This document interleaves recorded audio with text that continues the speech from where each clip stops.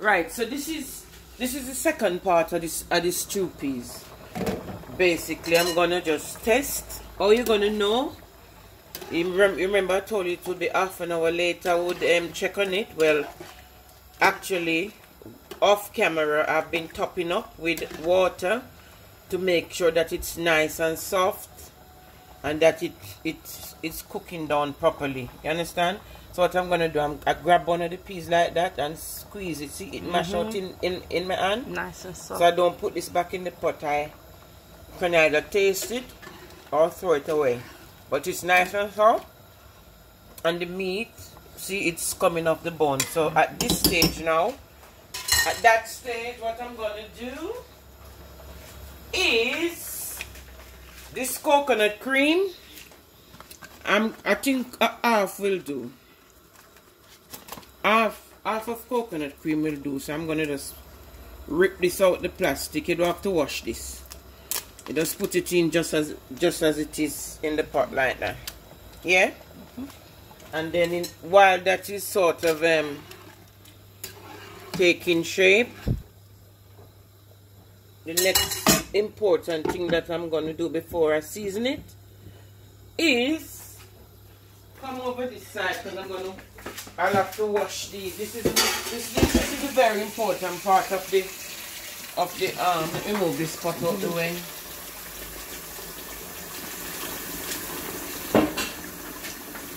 This is very important because I'm going to be making the flour into this bowl.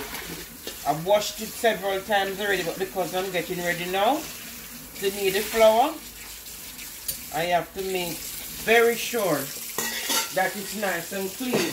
But then come again.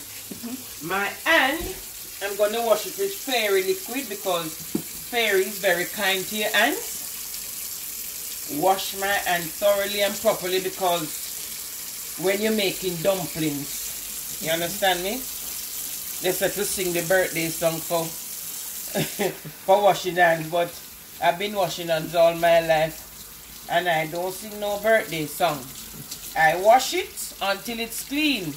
So even when the birthday song is finished, I'm still washing. You understand me? And you're going to be making dumplings. Your fingernails must be nice and short.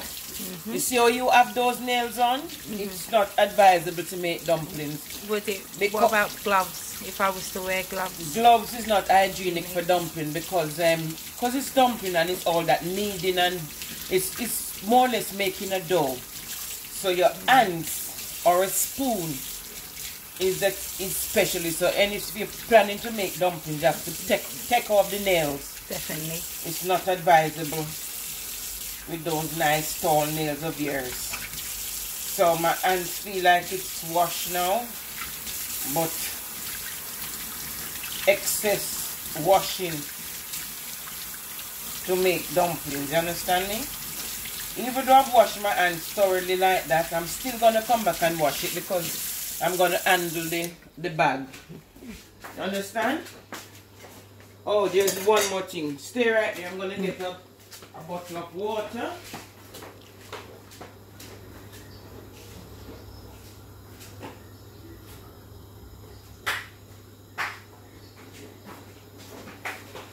Whenever I'm making dumplings, I always use a bottle of water, pure water, to make it because obviously it's flour and it's going into your stomach. So, like I said before, because this is going into the stew peas, you don't actually need I'm going to make that into a dough. I'm not going to make too much today because it's just spinners that I am going to actually make. This is sea salt. I'm going to put a little bit of that, just a bit. I don't like salt. So I'm going to wash my hands again because I've handled the bag, the flour bag, and I've handled the salt bottle. That everybody hands are touching. So I'm going to wash my hands again, dry them, dry my hands, and then I'm going to use a spoon now. It's like you're mixing mortar. You know, when I was young in Jamaica, they used to mix mortar. This is how they do it. You mix it round and round with a spoon. When my mom used to knead dumpling, you know, it seemed like she was kneading it forever, because she would pick up the dough and knock it down and put it down. So once it's like you get it into a dough, then at this stage now, then you'll have to use your hands. Now you understand why I say your hands have to be clean, extra clean. So it's like you're making a dough. You knead it. It's a lot of energy to make dumplings, you know. You understand? And I put the spoon to one side, and I knead into a perfect dough. Oh, I'm glad I'm a grown up now and I don't have to put so much energy. Mom used to say you have to knead it until you don't see any of these things at the bottom. But she don't want it to waste. Oh my God, it's taking a lot of energy out of me to make a dough, but it's a matter of kneading, you know. If I was making fried dumplings, it would be different, because I have to knead it. You say put it and pat it with glee. Knead it, and then leave it to rise. This is only plain flour, so there's no need for all that emphasis on this. This is just if I was cooking soup, if I was gonna cook soup, I would make like a round dumpling. I would do it like that in my hand, and you understand? Yeah. Make a round dumpling. You understand? But obviously, if I was cooking food, that would be the size of my dumpling, because I don't like small dumplings. You know, get it into a round dough, you know, and that will be the size if you're making soup. But I'm doing none of that today. I'm actually making stew peas, right? So come over this side. Because I'm actually making stew peas, sorry about the smoke, the smoke. And you call these spinners. Okay. Yeah? Don't ask me why they call them spinners. But that is just what mom used to call them. And I think that's what every Jamaicans call them, really. You understand me? Anytime you're making stew peas, is always spinners. You understand? And how do you know when it's ready, the spinners? Does it? Well, when I put all the spinners in, I'm going to season it up with all-purpose seasoning, scallion, thyme, you know, a bit of butter. That reminds me, I might need some more butter. I might need to. Oh, I think I've got margarine. So you could, I could put margarine in it. So you just go like that. And you're making spinners. Oh, I used to love stew peas when I was growing up. It was my favorite. Oh la la.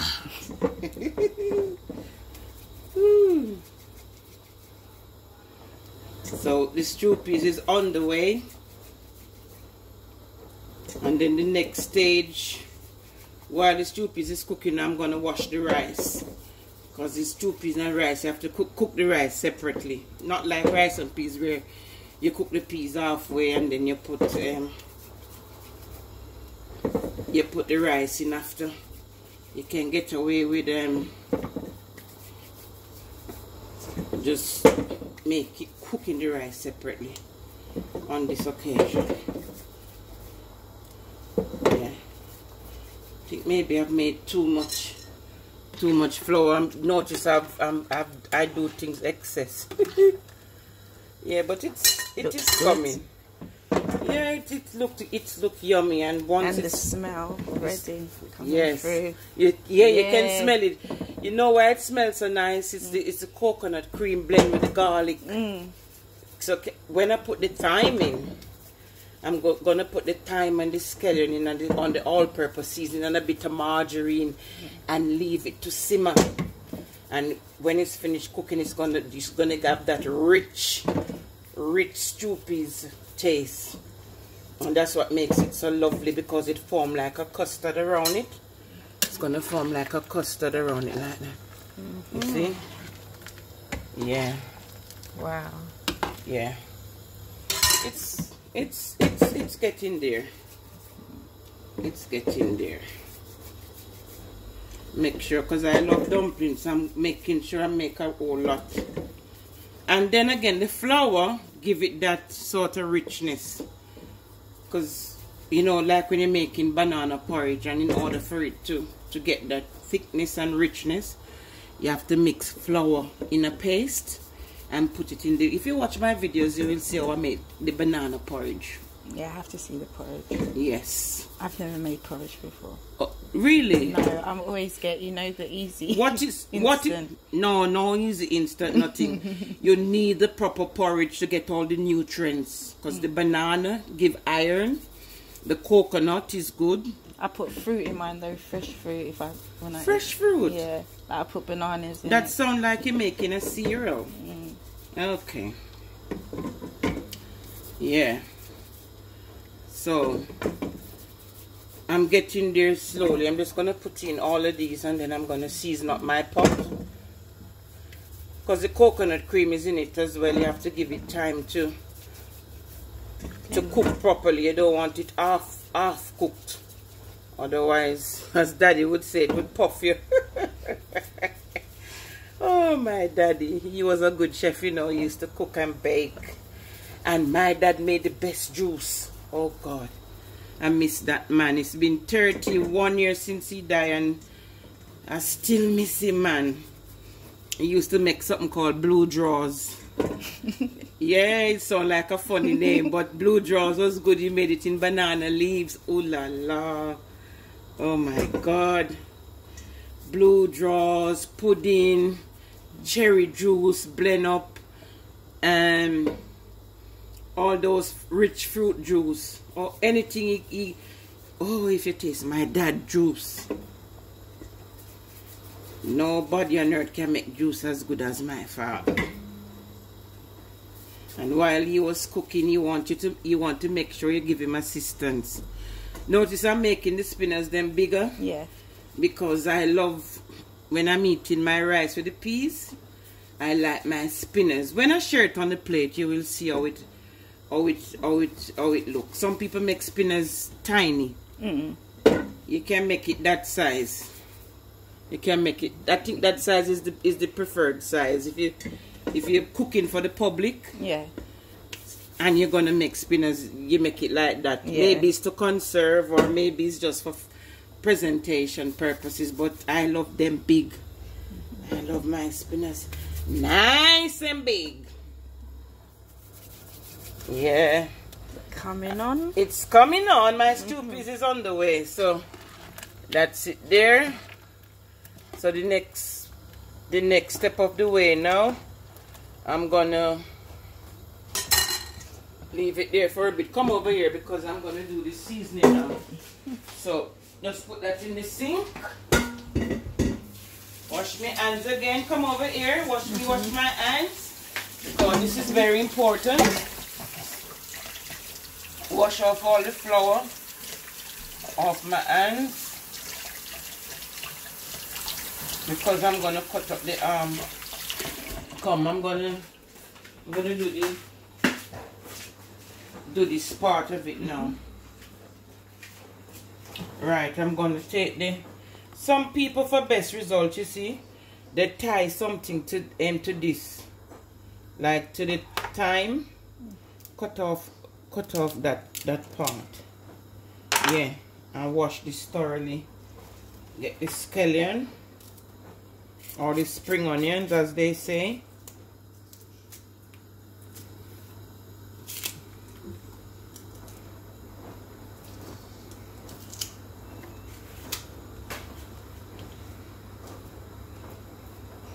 This is all for flavoring, you know. All for flavoring. All for flavoring. To give it that nice Jamaican That's why the other day when I was cooking and Orion came, my first son, he could smell the cooking from outside. He could smell my cooking from outside when he I'm just gonna when he entered the door. He said, "Oh mom, I could smell your cooking, come." So I'm gonna wash this thoroughly. Because these thyme, they grow outside in the dirt, so they've been through a lot of handling. You understand? And wash it nicely. And notice I'm washing it with warm water. Come over here. So I'm gonna put it in the pot like that now to give it that flavor. Then I'm gonna get the all-purpose seasoning. Yeah. Now I wouldn't put ginger in this. If I was cooking rice and peas, I would put ginger. You understand? Now the all-purpose, what it's basically doing is just giving it that taste. And then wash this pepper. All these you put that at the top there. And basically all these are just to give it that flavor. Let me put some butter in. Let me put some butter in. This is the vegetable margarine. Yeah? I'm just gonna put some of this in it. Just for taste, not too much.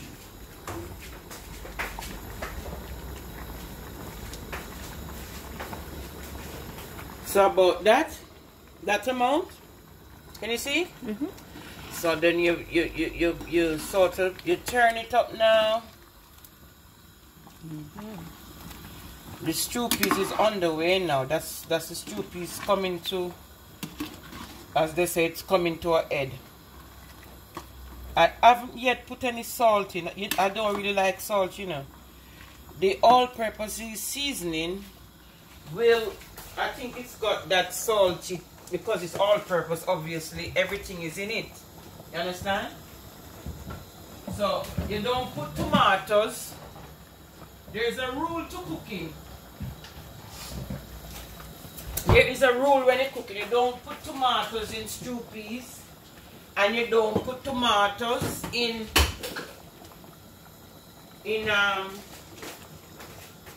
curry chicken. Never, never, ever. That's mixed herb. Okay. And all this now is giving it that vital taste, that vital flavor. You understand? Watch it simmer down. On the last thing that I'm going to put in now, before I close off this segment, is the sweet pepper. But I'm going to wash it first.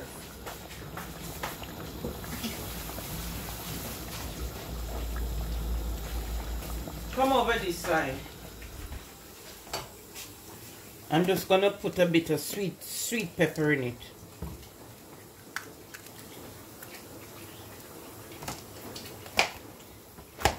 Like I said, it's all for flavor.